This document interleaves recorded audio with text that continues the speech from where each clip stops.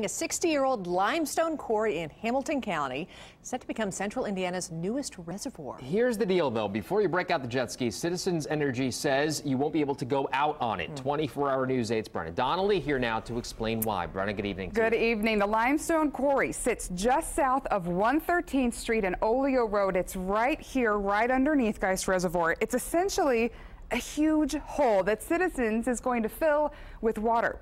Now, while you won't be able to do anything on it, Citizens says people will still feel its impact. Where are we going to get additional water supply? Getting water in Indianapolis is not as easy as it sounds. We're not on Lake Michigan. We're not on Lake Erie. We're not on the Ohio River. These are the kinds of problems that keep Citizens Energy Group engineers up at night. What happens if we have a dry summer or a problem with a canal that channels 60% of the city's water? So we really have to be smart and really plan well to make sure this area has the water it needs, for economic growth and population growth. So they're diversifying our water sources by filling a very large hole with water.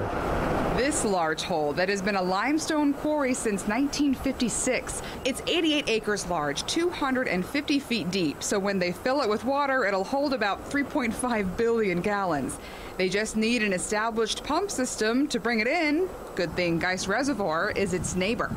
Citizens Energy Group was surprised at how simple the solution is. Geist Reservoir is literally less than a quarter mile away from the new reservoir, just on the other side of those trees. We're going to build some pumps that will pump it right into Geist, and then it'll flow downstream over the dam. But you can't boat on it, or fish, or swim. Considine says that's because the quarry is a lot deeper than Geist. It wouldn't be advisable to have a house with a dock where at the end of your dock your water's 250 feet deep. That wouldn't be wise.